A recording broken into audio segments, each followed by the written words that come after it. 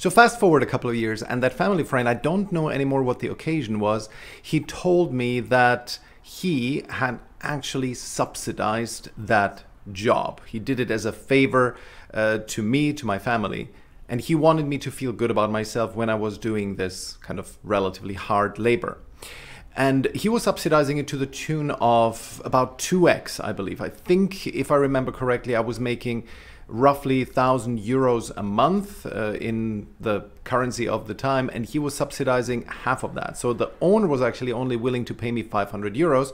And so my friend there, the family friend, subsidized it with another 500 euros. And I know that he meant well, but I did feel deceived by it, that I had not actually added so much value as I thought I had. And it also felt a little bit icky that this person, the grown-up, has intervened on my behalf. And also, I think one of the mistakes that he made here was that he did not teach me a lesson. I think the lesson is that when you go out into the market, you just, better accept what is there and just work your way up.